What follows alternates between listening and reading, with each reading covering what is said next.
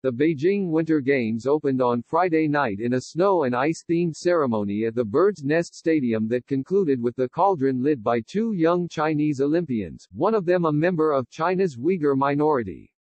During a performance that went longer than scheduled on a frigid night in the Chinese capital, President Xi Jinping declared the opening of an Olympics whose preparations were beset by the pandemic and criticism over human rights in China.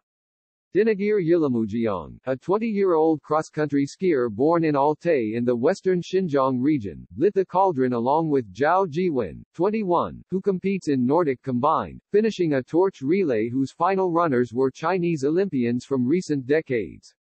The identity of the final cauldron lighter is traditionally kept secret until the last moment, and Dinagir's inclusion was noteworthy since China's treatment of its Uyghur Muslim minority, which Washington deems genocide, was the trigger for a diplomatic boycott by several Western countries including the United States. The identity of the final cauldron lighter is traditionally kept secret until the last moment, and Dinagir's inclusion was noteworthy since China's treatment of its Uyghur Muslim minority, which Washington deems genocide, was the trigger for a diplomatic boycott by several Western countries including the United States.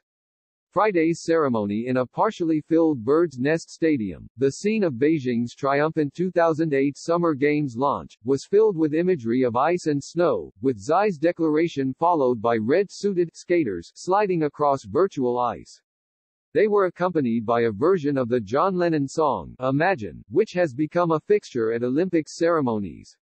Held on the first day of spring by the Chinese calendar, the ceremony began with a performance by dancers waving glowing green stalks to convey the vitality of the season, followed by an explosion of white and green fireworks that spelled the word spring. On a three-dimensional cube resembling a block of ice, lasers carved figures from each of the previous 23 Winter Games. The block was then broken by ice hockey players, enabling the Olympic rings to emerge, all in white.